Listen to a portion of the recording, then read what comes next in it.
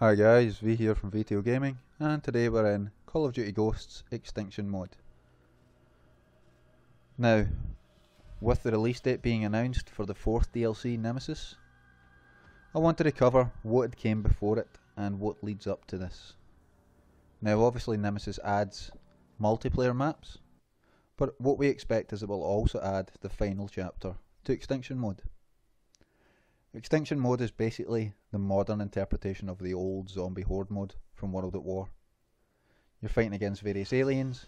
There is some lore behind it, but it's just their co-op fun horde mode with a little slightly better mechanics. This isn't going to be a tips and tricks video, although I will mention some of the techniques that I use to get by certain stages of the game.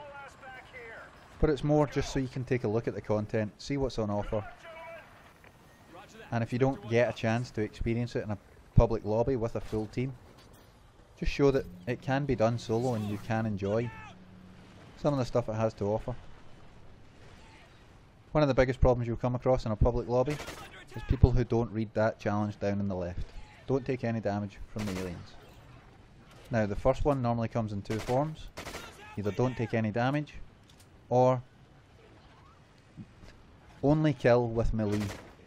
The problem being is most people have started shooting at these scouts long before they've read the challenge, so you've already failed. Because we didn't take any damage, we get our first skill point easily.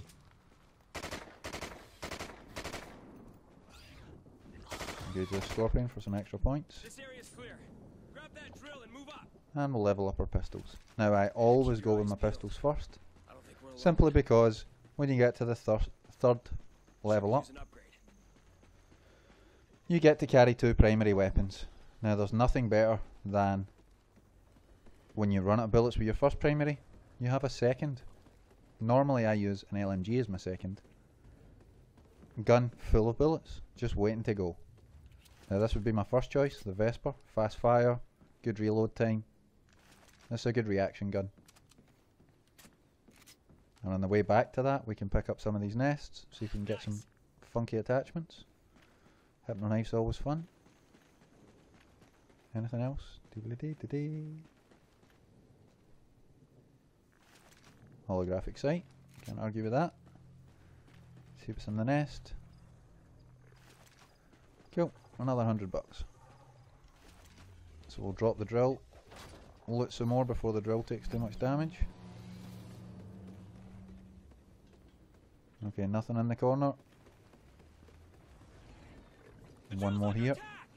And get that. And another holographic sight. Take a quick look up here. Now I like to get all of this done while that first drill's being attacked.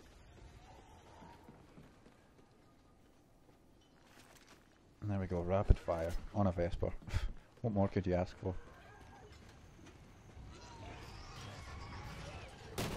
There we go, 100% accuracy, and now we'll just knife to maintain that accuracy level.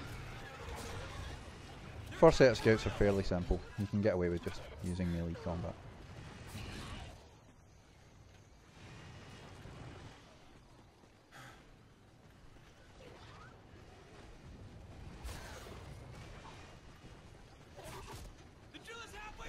Come on, here we go. The drill's under attack.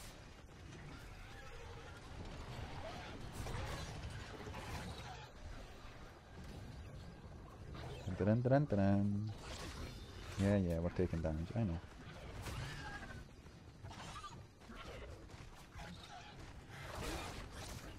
You've got hostiles on the drill.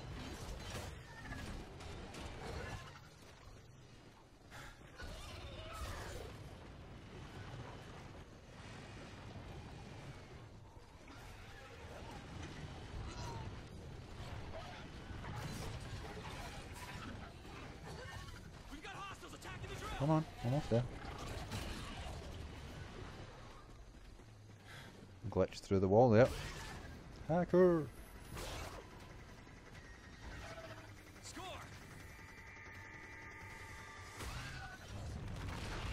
Now you may be wondering why I swapped out the flare for the hypno knife. You can throw the flare first.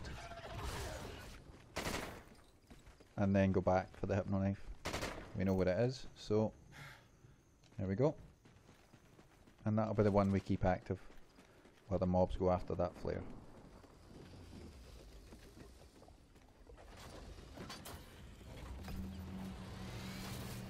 Come on. Now, propane tanks. Easiest way to do this, set it underneath the drill. Find yourself a replacement. There's one.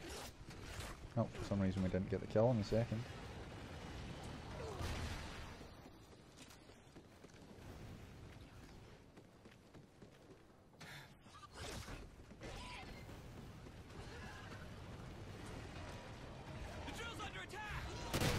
There we go. And we can buy that last upgrade. Carry your pistol plus 2 primary weapons. Sortie. We'll upgrade this.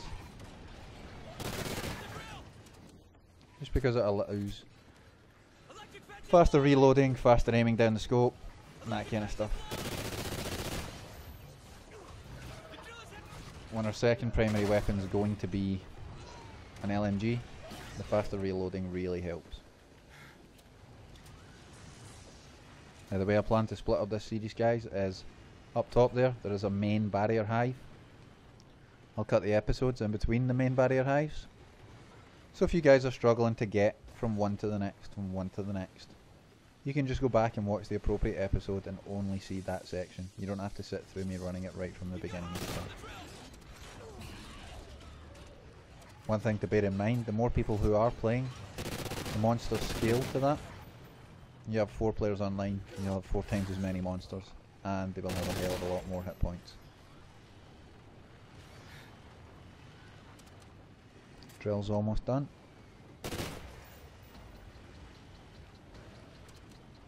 One thing that's key here, if you have an engineer in your team, let him activate the traps, because by now he's probably making money back off of the traps. Grab that for faster ADS.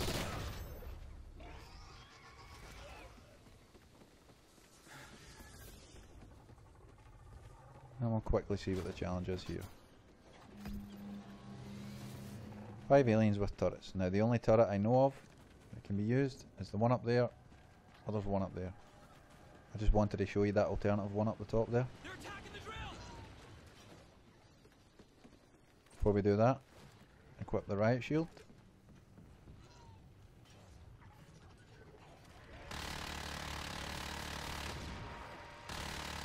There we go, another skill point gained.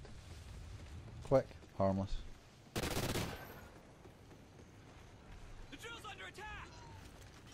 Paying attention to those challenges, guys, makes all the difference late game. The quicker you can max out 1 or 2 of your skills, the better.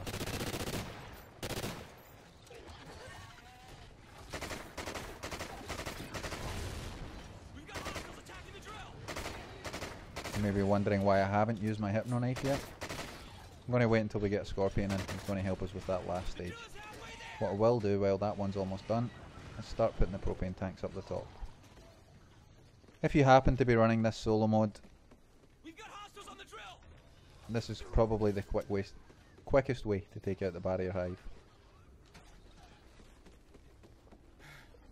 You just throw them right there, they stack. Okay, the drill's damaged, we'll worry about that in a second. As long as it doesn't get below 50%, we should be good.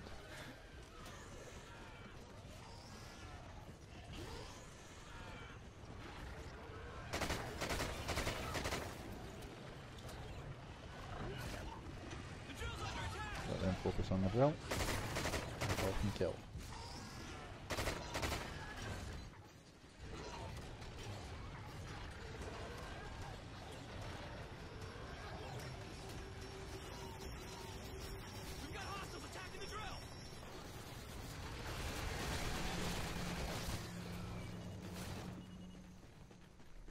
Now I'm not going to suggest loadouts or any of that kind of stuff. Everybody has different playstyles. Because I quite enjoy the game, single player, just as an alternative to running the campaign stuff. I tend to use stuff that will either maximise my damage or will watch my back, which is why I use the riot shield. If you're having to run from the mobs at any point, the riot shield will protect your back.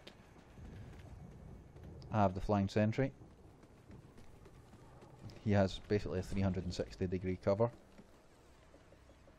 And we'll spend some more points on him just because we'll be using them for this last barrier.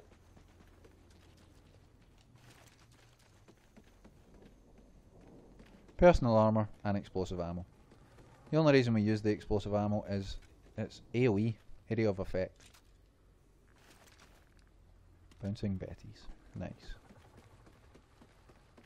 Little trick for the bouncing Betties, if we can get them up. No, we're not getting them.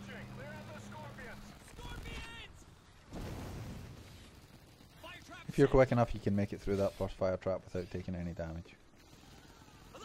Like that one. And we'll head back up.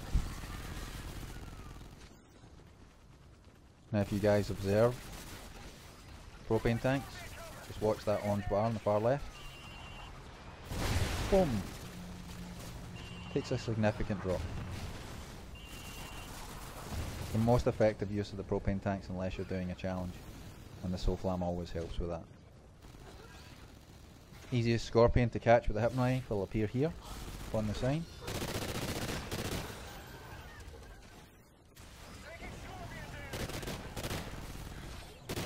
Couple of shots to get them to move. Nope, he's about to jump, sugar. Come on you go. There we go. Boom. Now we have ourselves a personal scorpion.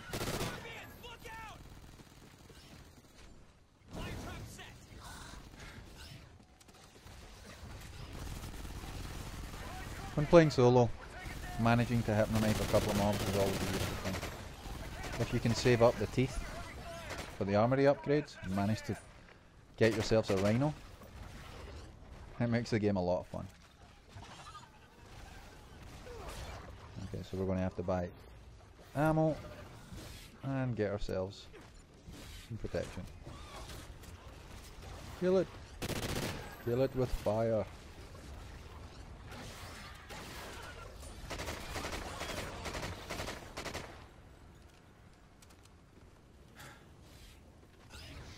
Always try and keep an eye on the back of that sign. Scorpions will frequently go behind there, and if you're too busy focused on what's going on here, you won't notice them, and they will make your helicopter move away. The key to quickly finishing this part is making sure that the helicopter isn't interrupted.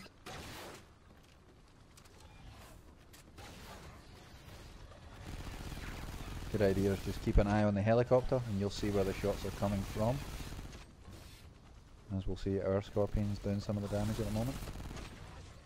Okay, it looks to be fairly clear, so we'll just empty a clip or two into this ourselves.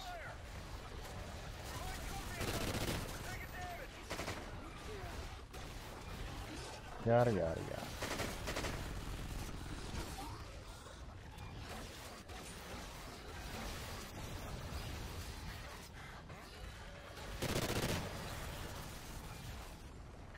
Scorpion seems to be sleeping up there.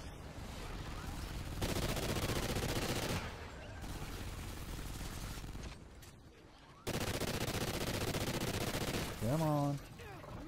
Almost done.